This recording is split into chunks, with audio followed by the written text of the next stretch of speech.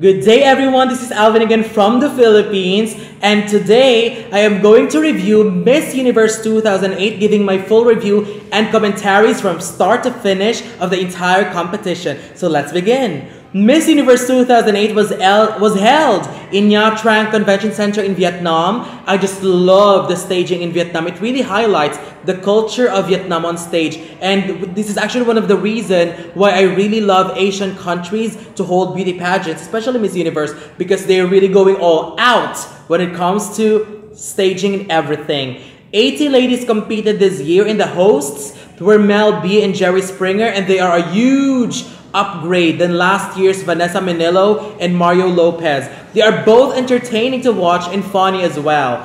The introduction started with the ladies introducing themselves, wearing the national costumes. My top 3 favorite national costumes that year were: third place, Mexico's Elisa Najera; second place, Venezuela's Dayana Mendoza; and my favorite national costume is Korea's Sun Lee. Now let's proceed to the top 15 announcement.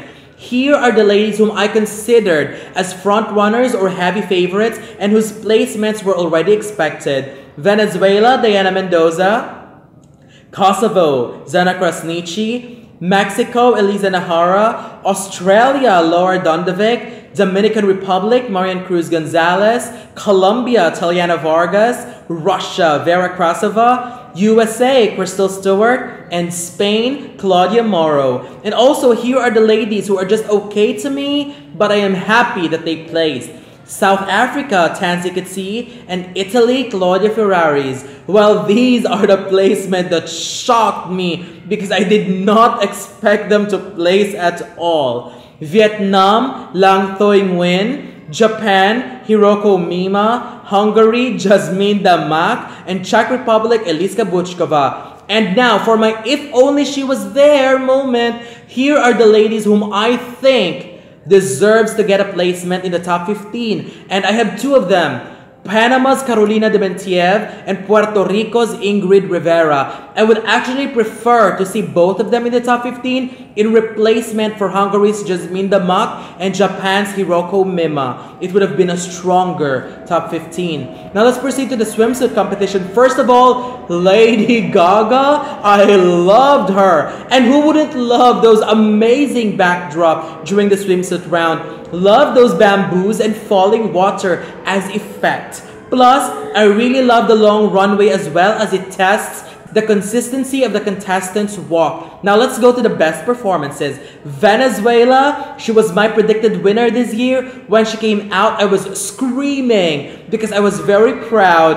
Her performance was out of this world. It was like Victoria's Secret meets Miss Universe. Her performance still remains as one of the strongest in history. And before we proceed, fun fact, I actually chose watching Miss Universe 2008 rather than taking my psychology exam when I was in college. But I don't care at all. I choose Miss Universe. Now let's continue. Mexico, wow. Her body is just so fit. Love those curves, and her beauty and performance is also one of the strongest that year. Dominican Republic, loved her height, loved her walk, loved her body, and it was equipped with a very, very strong performance. Italy is a really, really good surprise. I really loved her face, and I think her score was a little bit too low because her performance was a bit better than 7.6. Colombia. This is a swimsuit performance that deserves to be remembered as one of the strongest performances in history. The walk, the face, the body, the personality, everything just ticked the check marks. I was even nervous at this time because she might destroy my prediction, although she was in my top 5. USA, one of the strongest Miss USAs that walked the Miss Universe stage. Great body, and I also love her skin color. For this round, my winner was Colombia, followed by Venezuela, and then Mexico, 3rd place.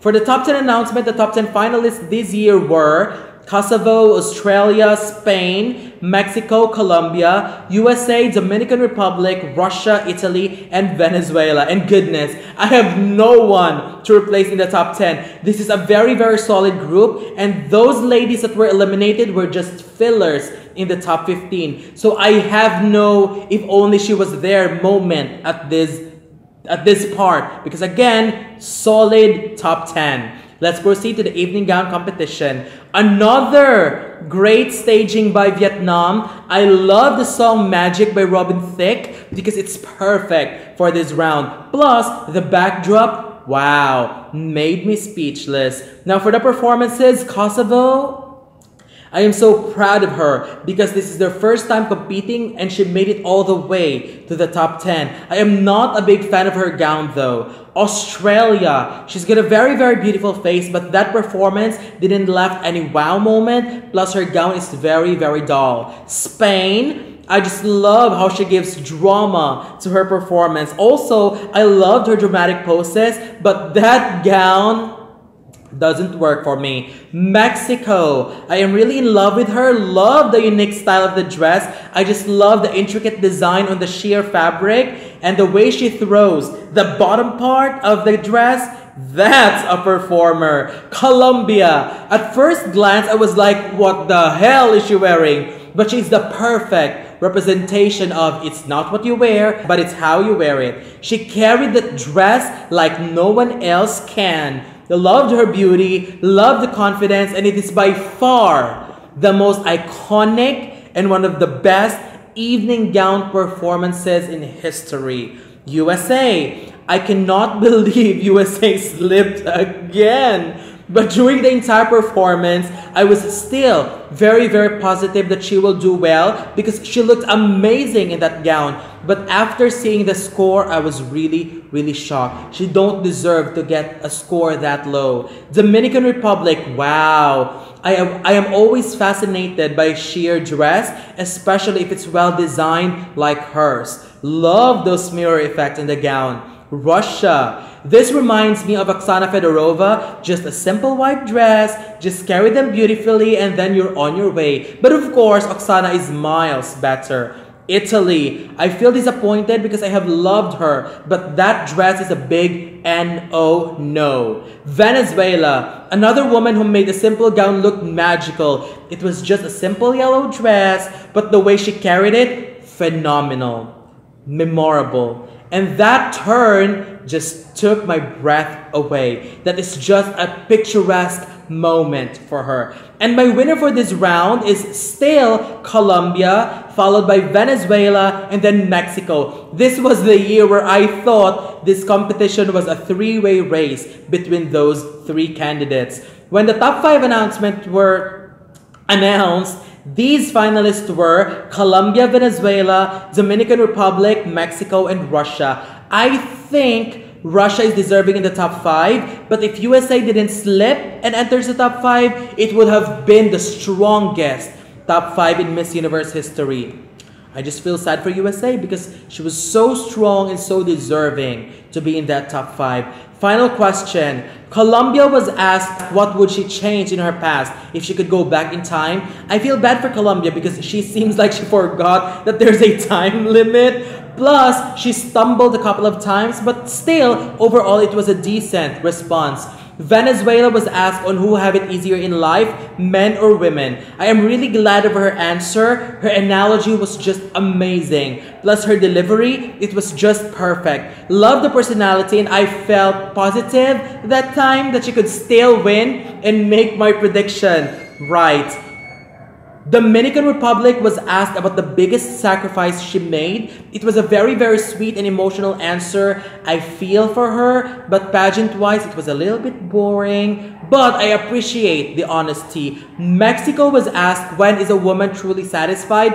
I think her answer was outstanding. It was a really, really good response. Russia was asked if there's still discrimination against women. Another sweet and smart answer. But then again, I just wish the delivery was a little bit better. Considering all factors, if I have to decide the result, here's how I wanted it to be. Fourth runner-up, Russia. Third runner-up, Dominican Republic. Second runner-up is Mexico. My first runner-up is Colombia. And my Miss Universe is Venezuela. If I have to decide. When it comes to the official result, when Mexico was announced as fourth runner-up, I just couldn't believe it. It's like I want to throw everything that I have in front. I was so mad because she doesn't deserve that last placement in the top 5. She deserves much higher.